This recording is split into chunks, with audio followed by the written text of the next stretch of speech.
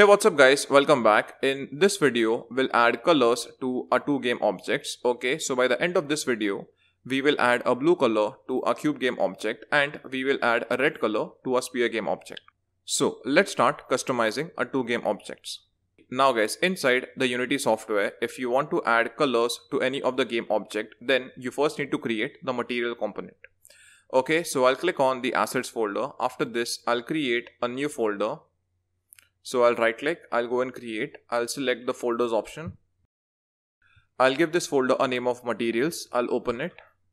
Inside the materials folder, I'll again right click, I'll click on create and I'll select the material option. I'll give this material a name of blue. Next, with the blue material selected, I'll go inside the inspector panel and after this I'll click on this color picker option. And now I'll choose a particular color. I'll just go towards a blue shade and next I'll move my pointer towards the blue color. Okay, so I'll close the color picker option. After this I'll add this blue color to the cube game object. Okay, and to add this blue color to the cube game object, I'll just drag this color and I'll drop it on the cube game object. So guys, as you can see, the color of my cube game object is changed to blue. After this I'll add another color on the sphere game object. So for adding colors on the sphere game object, I'll create a new material. So I'll right click inside the materials folder, I'll go and create, I'll select the material option. I'll give this material a name of red. Next, with the red material selected, I'll go inside the inspector panel and I'll click on this color picker option and I'll move my pointer towards the red color.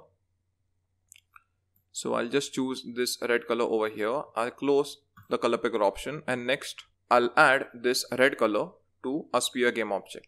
But this time, instead of dragging the red material on a sphere game object, I'll select the red material and I'll drag it on the sphere game object which we have listed inside the hierarchy.